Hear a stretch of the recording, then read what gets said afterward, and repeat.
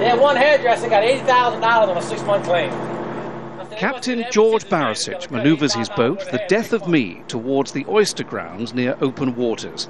He says BP's 2010 oil spill could well be the death of his oyster business. His catch is down 93% from previous years. See all these boats that are tied up right now with the shrimp boats and the oyster boats? A pretty day like this, the tide's high, typically we'd be out working either the state grounds, or our own private grounds, but there's nothing to catch. Most of these oysters are dead or have been discarded by other fishermen. There aren't enough good ones worth selling.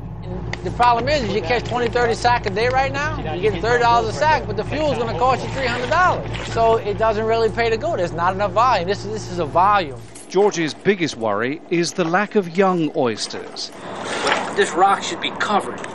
He says it's been particularly noticeable since the BP oil spill. What is the only variable in these last 3 years is dispersed oil. Same thing with the shrimp, the crabs, and the fish. It's been almost 3 years since the Deepwater Horizon disaster in which 11 men died and the Gulf of Mexico was polluted with millions of litres of crude oil. Last year, BP settled criminal charges and paid a record $4.5 billion fine to the US Justice Department. This week, a civil case against BP, Halliburton and Transocean is getting underway in New Orleans, brought by the federal government and the Gulf states seeking economic and environmental damages.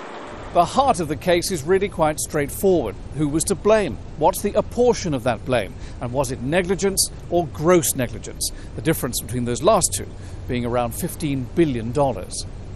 Law professor Blaine Lassen says all the hallmarks of gross negligence appear to be in place. You have allegedly financially motivated decision-making. You have, again, allegedly some level of indifference towards the dangers with which they were confronted at various steps in the process of constructing, maintaining, and cementing this well. Back at sea, and Captain George has found what he's been looking for. This gives you some hope. If it was all dead and no babies at all, it'd be a more depressing situation than it is already. Now he's just hoping the federal government and the states win their case and use the cash to revitalise the wetlands he loves and depends on. John Terrett, Al Jazeera, New Orleans.